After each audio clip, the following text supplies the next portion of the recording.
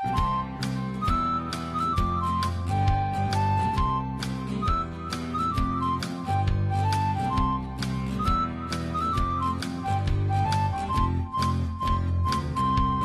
the Andy Griffith Show, Facts and Trivia, with your host, Bob Snap.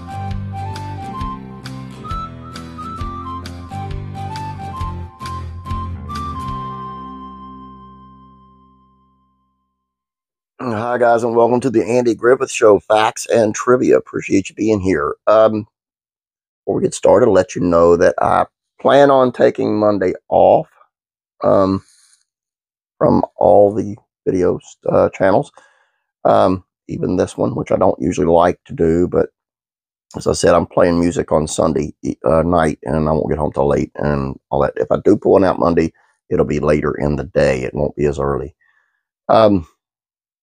Today's video is on, okay, you know how suave or how suave and worldly Barney Fife is, and how the girls just love him. There was an actress who played his fiance on the Andy Griffith Show who quit acting after she was rejected by Barney Fife. True story. Here we go. During the successful television run of the Andy Griffith Show, there were many guest stars who appeared in the beloved sitcom. One of those guest stars was actress Beverly Tyler. According to metv, she appeared as the character of Gladys Melissa Stevens.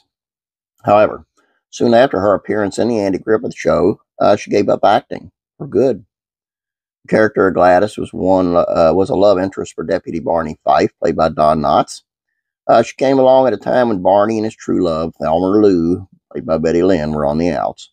In an episode titled Barney on the Rebound, Gladys makes an appearance in Mayberry. Things begin to move very quickly between this woman and Barney. Things move so quickly, in fact, that Barney and Gladys are engaged. Being Barney, he quickly realized he made a mistake with this new woman, like he is often known to do, and he went to Sheriff Andy Taylor, played by Andy Griffith, for help, as always. Barney wanted to break up with Gladys and wisely repair his relationship with Thelma Lou. This episode of the Andy Griffith Show aired during 1961. Some people thought that Beverly Tyler was going to be one of the biggest stars in Hollywood. However, the year after she appeared as a character in Mayberry, Tyler decided to bring her career to an end. Turns out the actress fell in love and got married. The man she loved and married was Jim Jordan Jr. His parents were Jim and Mary Jordan. They were the stars of the hit 1930s radio show, Fibber McGee and Molly. Tyler and Jordan married in 1962. At the time, Tyler decided that her marriage and family were more important than her acting career, so she gave it up. The couple were married until 1998, and Jordan died that year. Her appearance in the 1961 episode of The Andy Griffith Show wasn't the only classic television show that Beverly Tyler as a guest star. According to IMDb, the actress also appeared in an episode of Bonanza that same year. She made her appearance on that beloved Western series in an episode called Vengeance as a character named Mary. Her last acting credit for her 1961 episode of Hazel.